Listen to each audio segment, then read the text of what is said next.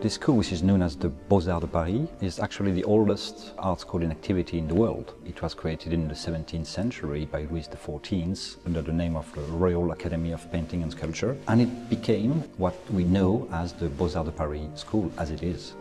Amongst our alumni you can find people like Matisse or Brancusi, for example, but also all the Chinese masters of the early 20th century. We're at the very heart of Paris, in front of the Louvre. It's 2 hectares of pure beauty. It's not only an art school, it's an educational art complex. We have a publishing company, there's a building devoted to exhibitions.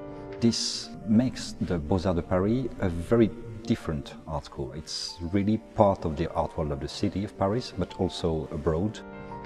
Such a magnificent architecture, of course, it has some drawbacks.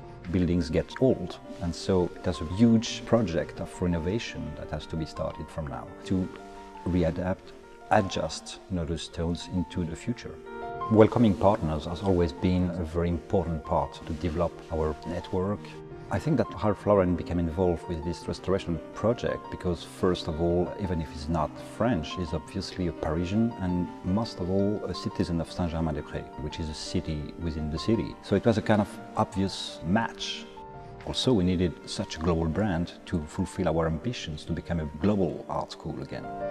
The renovation of this space is a kickstart for a much more ambitious program, which is the technological development of the school. From this, we are going to develop activities which are linked to the international art world. I think we needed a partner for our future, and that's what we are able to do with Ralph Lauren.